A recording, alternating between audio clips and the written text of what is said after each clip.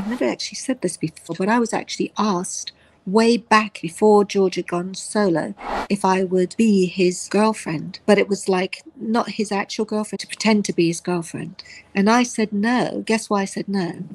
Because I really liked him. I was so disappointed that he was gay that I was like, oh, no, I won't want to do that because I want to really be his girlfriend. Because I had a genuine crush on him. I said no. George was such a handsome young man. So gorgeous, and he could dance. I mean, we used to go clubbing at a place called Brown's in Covent Garden.